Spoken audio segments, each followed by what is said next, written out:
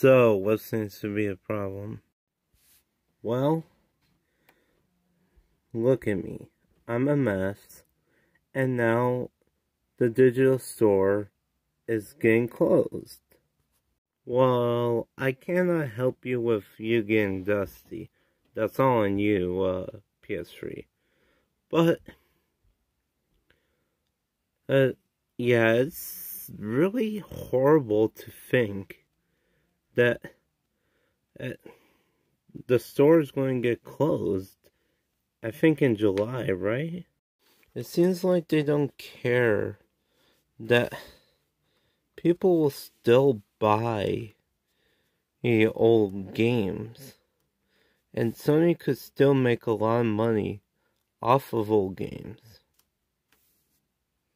Well, yeah, but they might be working on something soon. So I recommend keeping your fingers crossed, because allegedly there's a patent that they have for that might be backwards compatibility, or at least allowing older console games to be played digitally on the PS5.